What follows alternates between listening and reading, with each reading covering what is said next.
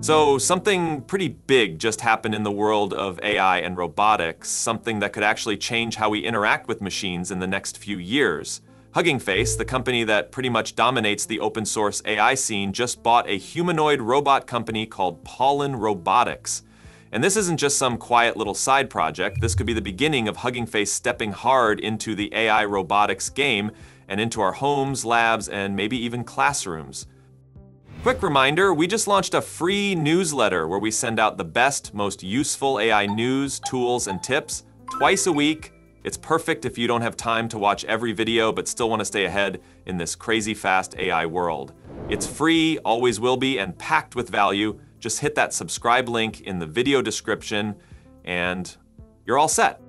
All right, now Hugging Face. The acquisition was announced on April 14th, 2025. No official price tag has been revealed, but it's a serious move. Pollen Robotics is based in Bordeaux, France, and they've been around since 2016. Up until now, they'd raised about $2.8 million in venture funding. Not huge in startup terms, but enough to build something meaningful. And what they've built is Reachy 2.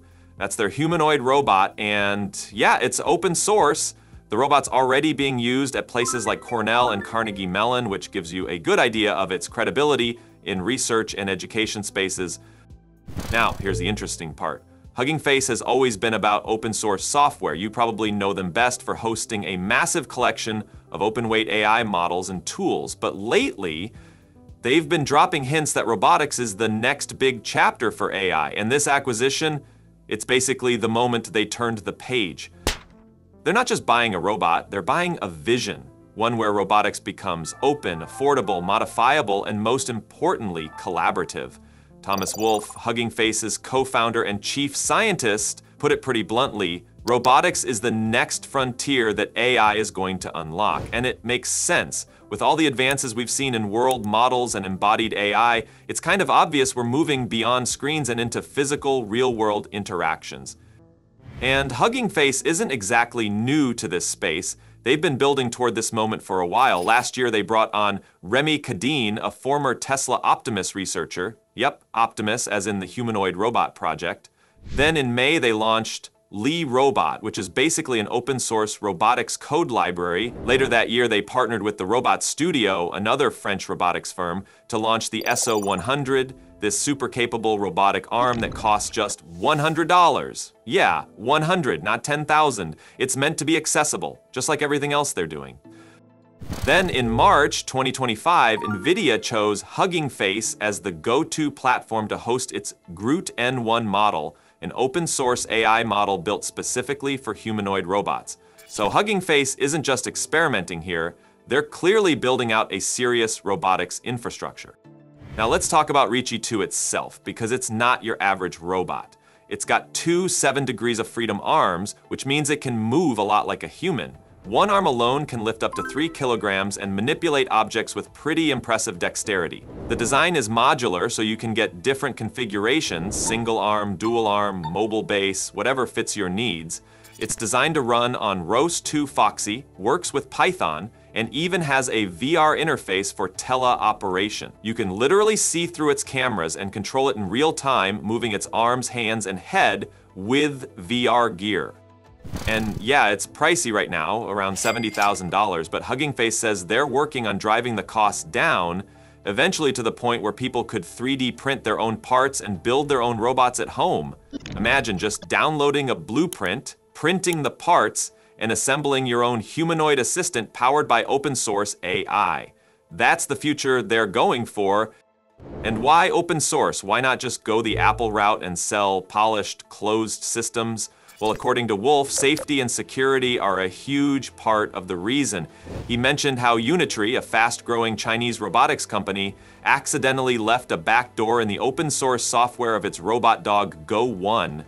That backdoor could have turned it into a surveillance device without the user knowing. So by keeping things open, more eyes can spot vulnerabilities, fix them, and push the whole ecosystem forward. The goal here isn't to replace human workers with robots, not yet anyway. Wolfe says the first wave of humanoid robots probably won't be about labor.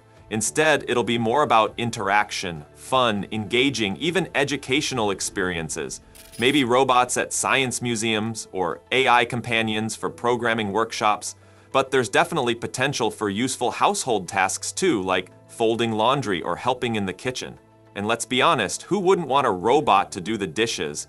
What's exciting is how this fits into the bigger AI ecosystem Hugging Face is building.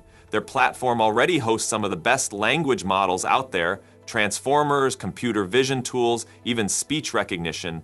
Now imagine integrating those into Reachy too.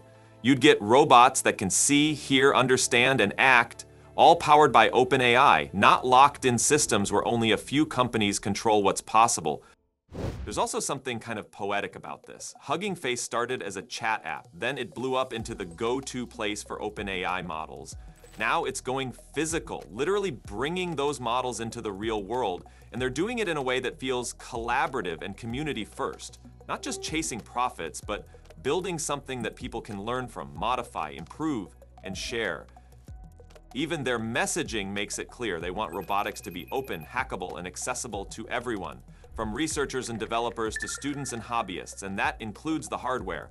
Wolf said they eventually want to open source the hardware completely. That means blueprints, schematics, CAD files, everything you'd need to replicate Reachy 2 from scratch if you wanted to. Of course, none of this is easy. Robotics is tough. There's a reason most humanoid robots are either stuck in research labs or cost hundreds of thousands of dollars. But that's exactly why Hugging Face might succeed here. They're not starting from zero. They're bringing the same open source philosophy that made them a household name in AI and applying it to robots. Now, on the team side, Pollen's co-founders Mathieu Lepere and Pierre Rounet are joining Hugging Face, along with about 20 other employees. Some reports say around 30 actually, which makes this Hugging Face's largest acquisition in terms of headcount, and it's also their 5th acquisition overall. For a company that's raised almost $400 million in funding, this is probably just the beginning. The synergy is obvious. Hugging Face has the AI, Pollen has the hardware, and both are deeply committed to open source. So yeah, this isn't just a PR stunt or some side project, it's a real pivot. Hugging Face is betting on a future where robots aren't locked behind paywalls or proprietary systems. They want a world where anyone can build their own AI-powered robot, experiment with it, improve it, and maybe even contribute to making it better for everyone else. But robots aren't the only thing making headlines. AI giants have been dropping updates that are just as wild. On the same day Hugging Face dropped their robotics bombshell, OpenAI rolled out GPT 4.1, and it's kind of a beast. So this is the successor to GPT 4.0, which already blew us away with multimodal capabilities, and now 4.1 is basically better at everything. It's got a massive 1 million token context window, and it's more reliable too. It actually pays attention across long prompts and filters out junk way better than 4.0 ever did. They also released 2 smaller siblings, GPT 4.1 Mini and GPT 4.1 Nano. Nano especially is getting a lot of buzz. It's OpenAI's smallest, fastest, and cheapest model so far, and it still shares the same improved performance DNA. So if you're building apps or tools, especially anything lightweight, this is something to watch closely. Oh, and the price?